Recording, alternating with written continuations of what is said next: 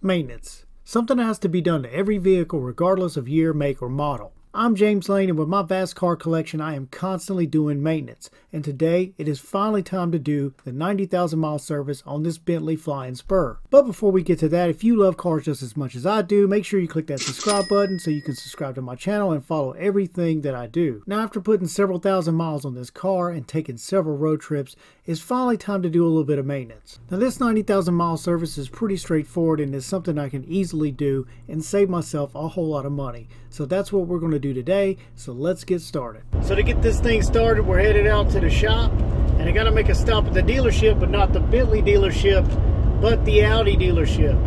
And Audi is one of the few places that you can actually get stuff for this car.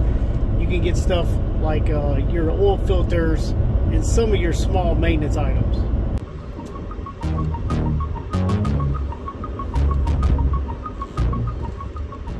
Well, let's see, maybe they got an R8 up in here.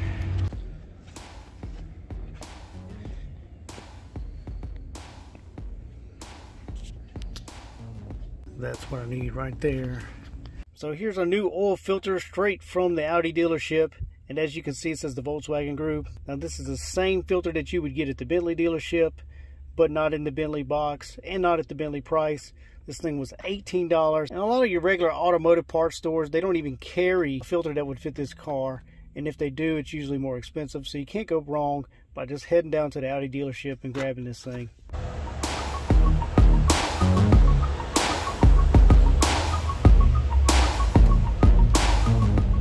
Now the service that I'm going to perform to this vehicle is pretty much the 90,000 mile service straight out of the Bentley manual, and it's pretty straightforward.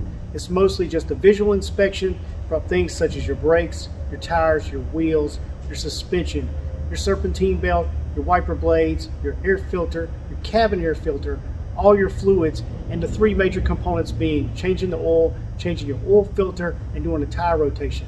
Now obviously having a lift makes this a lot easier job, and since we have it here, let's get started.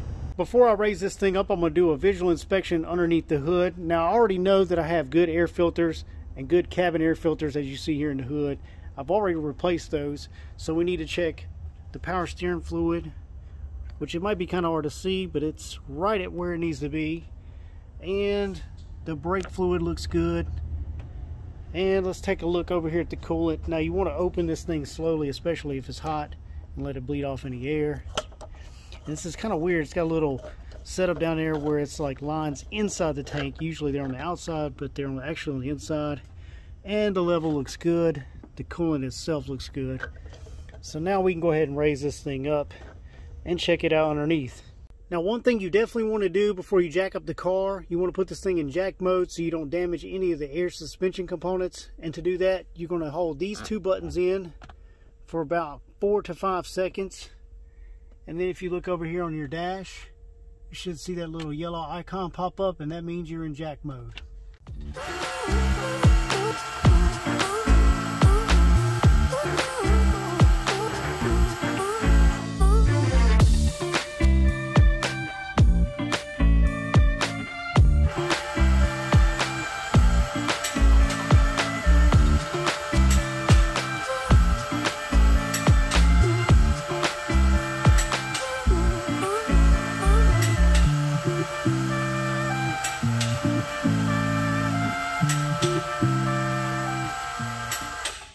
I'm going to start right up front now that we got this thing up and look for fluid leaks. It doesn't appear that we have any.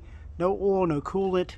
Everything seems to be in the right shape that it needs to be. We can take a look at our serpentine belt, and it's kind of hard to see, but you can see it right here. It looks like it's in really good shape. There's no cracking.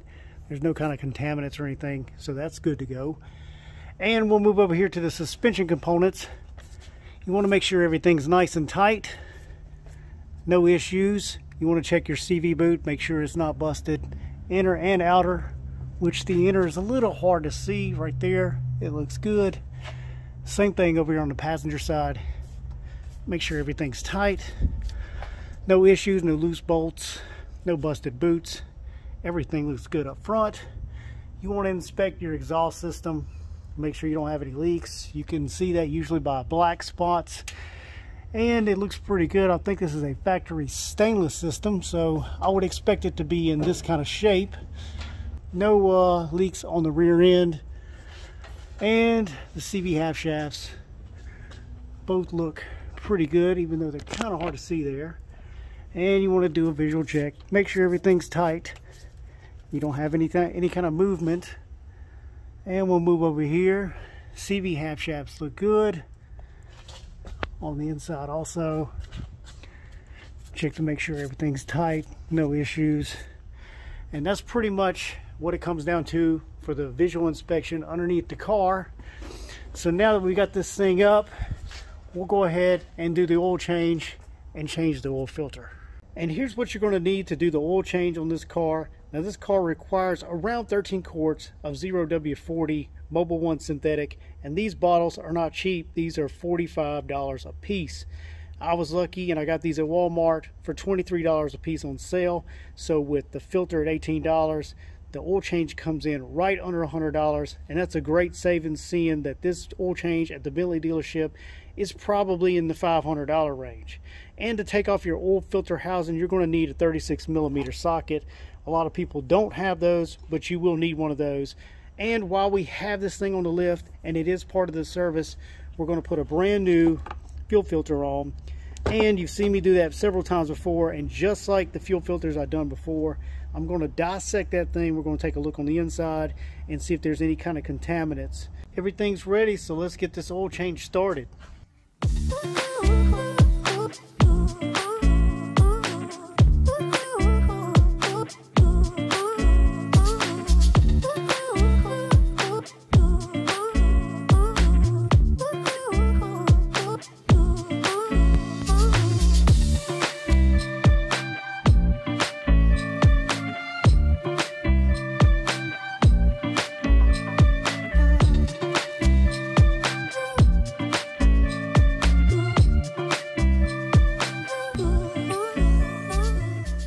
Oil is drained and we have the new oil filter on.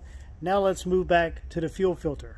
And here is the fuel filter. Now it's pretty straightforward to take this thing off. All you need is a flathead screwdriver to take that cover off, and then use a flathead to take off the quick disconnect lines on either side of the filter.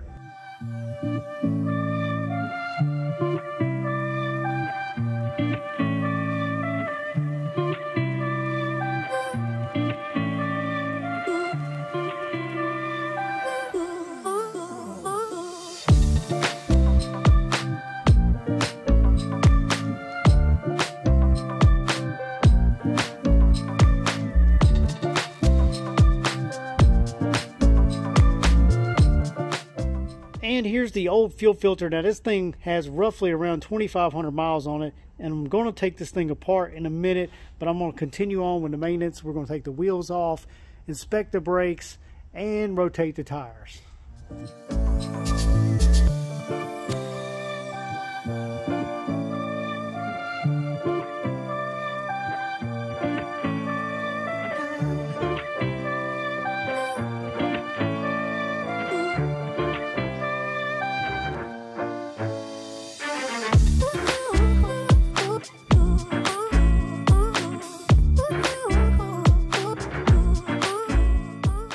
Now with the wheels off, we can inspect the brakes.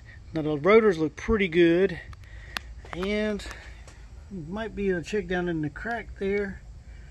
And it looks like the pads are pretty good on this side. Same thing here, rotor is nice and smooth inside and out. And it looks like our pads are also good here. And back here on the rear, the rotors look really good, and the pads seem to be in pretty good shape also, if you can see that. And on the passenger rear, our rotors look good, the pads look good also. So everything seems to look pretty good underneath the car and with the brakes. So now we just need to rotate the tires and put the wheels back on. Now to do this rotation, what I'm going to do is I'm going to take our front wheels and I'm going to move those straight back, and I'm going to take the rear wheels. Now I'm going to take the left rear, move it to the right front, and the right rear, and move it to the left front.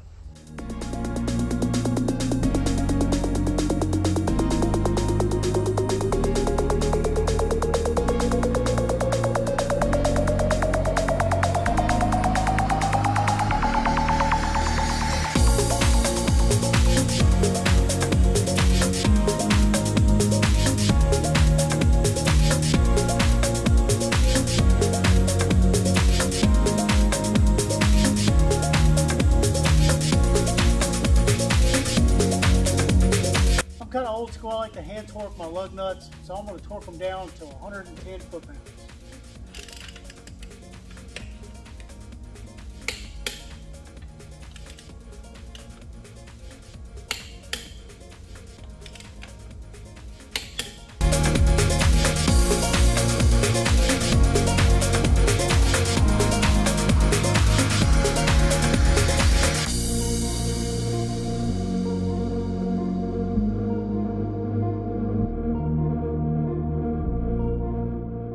Well, this maintenance service is almost complete. We have the wheels back on, we have them torqued down to spec, and the only thing left to do is to add the 13 quarts of oil to the engine. Now, after I add this oil, I'm going to start it up. I'm going to check underneath, make sure we don't have no leaks, and we're going to check back at the fuel filter, make sure we don't have any leaks back there. Once all that's done, we'll get it back down on its wheels, and we'll take a look at what's inside of our old fuel filter.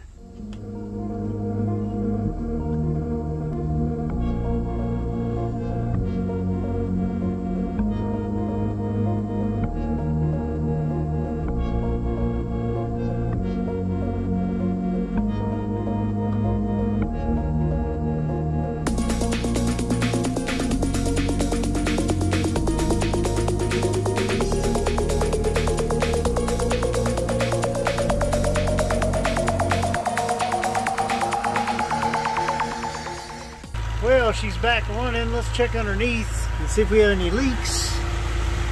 Everything looks nice and dry. No issues. And back here at our fuel filter, no issues. So, looks like everything's pretty much good to go. Now, starting this thing up without fuel pressure because we removed the fuel filter, it threw a check engine light and it's got a running gear fault. But that's no big deal. We're going to hook up our laptop anyway so we can clear the maintenance minder, and we'll take care of this at the same time. With VCDS open, we can go ahead and reset all of our service reminders, and that'll give us a clean slate. And there you have it. Everything is reset.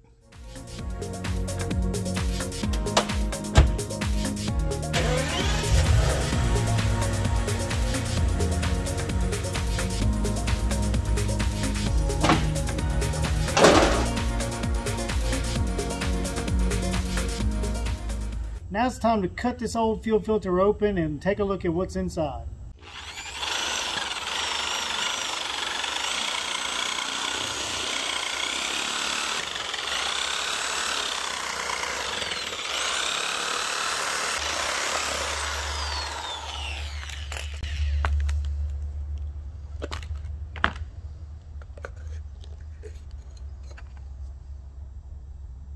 You can see it's pretty nice and clean down in there. Filter looks nice and clean. I don't really see any contaminants or anything. Definitely don't see any sugar, which I didn't expect to see any. Seems like everything looks good. Now, after seeing all this maintenance, you can see these cars are really not that hard to maintain, despite the Bentley name, as long as you have some tools, some knowledge, and a little bit of patience. So I'd like to say thank you for watching. If you're not subscribed to this channel, click the subscribe button, and be sure to check out my new side channel, Art of the Wheel, where I have all my car show content coming to that channel soon. Be sure to subscribe to that, and you can also follow me on Facebook and Instagram.